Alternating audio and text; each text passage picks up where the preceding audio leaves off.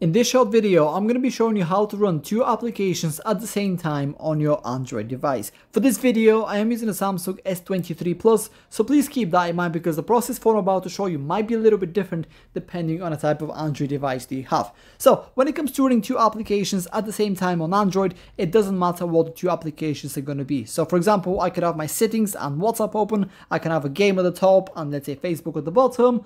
It doesn't matter. As long as you use two applications, it doesn't matter. Now, in order to do that, what you want to do is basically open the first application that you want to have. So in this case, I'm going to do the settings.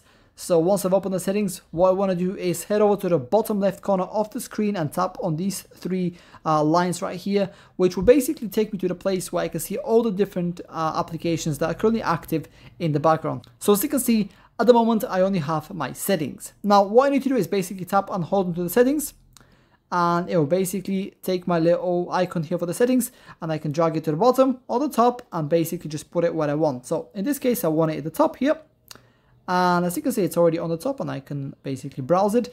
And now it's automatically asking me which application I want to be in the second place at the bottom. So in this case, I'm just going to choose, let's say, Burger King, right? Doesn't matter, like I said, which two applications you have. And yeah, that's pretty much it. That's how to run two applications at the same time on Android. If you have any questions, let me know down in the comments below and I'll do my best to help you out.